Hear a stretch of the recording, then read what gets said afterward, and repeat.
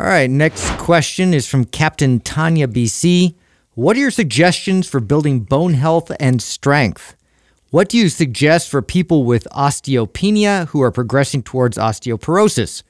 I know resistance training is great for this, but is there a certain way to approach it when you've got one or both of these? You probably dealt with this a lot, Sal. I did. I actually, one client in particular, I trained quite a few clients in osteopenia and osteoporosis towards the end of my career. I had a lot of doctor clients, and then they would refer patients to me. One lady that I trained, she had osteopenia, and she was on treatments for it. They would give her, very, very harsh medication to try and reverse this because her bone loss was happening pretty quickly. Now, the thing was, she was already active. She did lots of walking, and she ate a pretty healthy diet. She did not lift weights, though.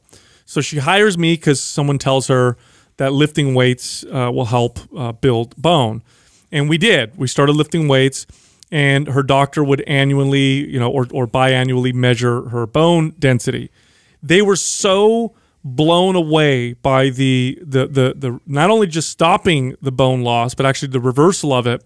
They were so blown away by it that the doctor actually did a case study on her and had me write some stuff that he could, present. I don't remember where he was presenting it, but as basically to say that resistance training was just remarkably effective.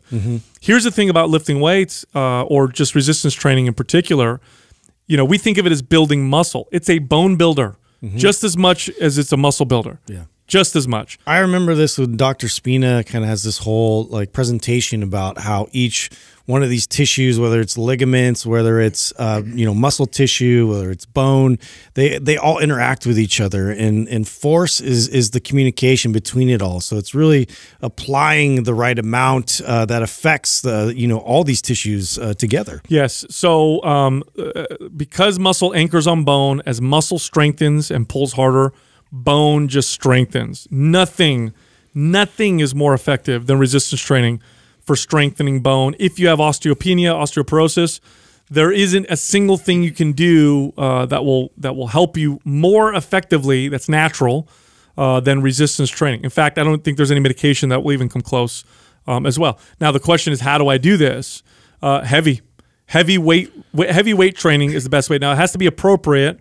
Right. So good form. Right. Heavy for a 70-year-old. You got to keep that in mind. Like people hear heavy and they think, oh, okay. No, it's all relative. Right. Yeah. It's all relative. So, in other words, you need to do traditional strength training, not circuits, not HIIT training, not anything like that, but like 7-8 reps of a squat or a deadlift. Proper rest periods, for recovery. Yes. Now, the best exercises for this, all resistance training exercises are good, but the best ones are the ones that load the entire body and the spine.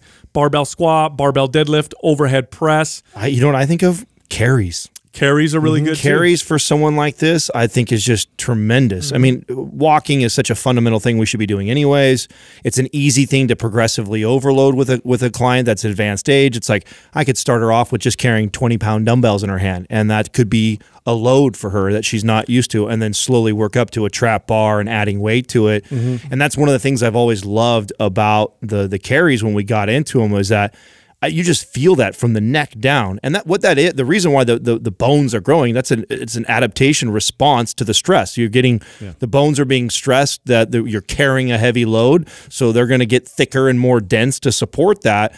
And so doing exercises that are loading the body and, like to your point, that are from head to toe, and I think farmer carries is a must inside there, and it's teaching a 70-year-old how to perform a squat if they've never learned how to do it could be really difficult. Well, right? I'll tell you about this lady, right? So she was in her late 60s, never had resistance trained before, and you always want to train appropriate. Okay, so again, it's all relative. But when we started, literally the lower body exercise we started with, I would have her hold on to the squat rack with one hand, get into a split stance like she's doing a lunge. I put a pad underneath her. She would kneel down on the pad and then stand back up. So it's like a modified lunge. And I wouldn't have her do very many. She wasn't very strong when we started. By the end of, I want to say, a year and a half of training, she was doing barbell squats with a 30-pound barbell on her back. So not a lot, but way better. I mean, way stronger than she was before. She was deadlifting 90 pounds, which really is good. significant, right? Off the ground. She was a small, petite lady too. Overhead pressing the 12-pound dumbbells. We were bench pressing with a 30-pound barbell. We were barbell rowing with, I think, 30 pounds, something like that. So we had progressed to all these movements. She had gotten strong with them. And again, the doctor was so shocked because there's a point when you get into when osteopenia becomes osteoporosis, and the best that they can hope for is like stopping it. Yeah. This is what they kind of like slowing it down. Slowing it down. She not only did she stop it, she started reversing to the point where we were getting to the point where the doctor was almost going to take her off that classification and say you no longer have, and apparently that's a tough thing or rare thing for them to see. Now, what medication would they prescribe? Say you're in that situation. I think she was on Fosamax. I want to say. I think that's the name. How do you remember that? Yeah, I don't know. God, you're such a dork. That's why I asked, because I figured you'd know that. It's like, and I train those clients too. Maybe not as many as you did, but gee, the fact that you would remember the medication that they take. Yeah, right. that is what it was. It was Fosamax. It's a stupid gift. Yeah, and the side effects are. I mean, they get a lot of side effects from it and stuff, which superpower.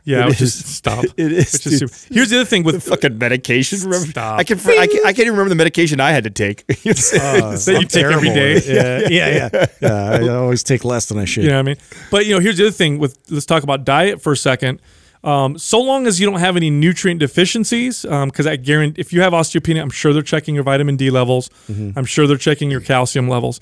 If all of your nutrients, your micronutrients are okay, then what you want to do is you want to eat a diet that's best for building muscle.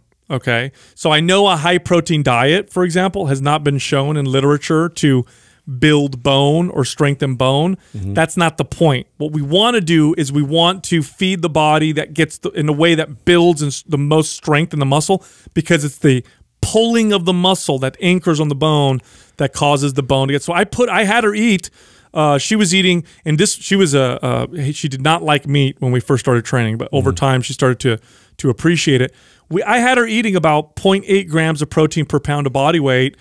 She was eating a traditional muscle building diet. I feel like that was a big part of it. That's such a good point. Yeah. This is another example of like when science misses the mark, right? Because you're studying, when we tend to isolate things like bone, right? It'd be like, oh, if you increase your protein 1 to 1 gram, it doesn't do anything for the bones. No, but you can't factor in that, or you're not factoring in that person also ended up building 5 or 10 more pounds of muscle, which building 10 more pounds of muscle did actually respond. Yes, because muscles are the ones that are lifting the weights, and the more weight you can lift, the more the bone needs to adapt to support that. So you want to eat a diet that makes your muscles as strong as possible if you want to strengthen your bone, and that's just like the diet we always talk about, which is a high protein diet balanced with carbs and with fats.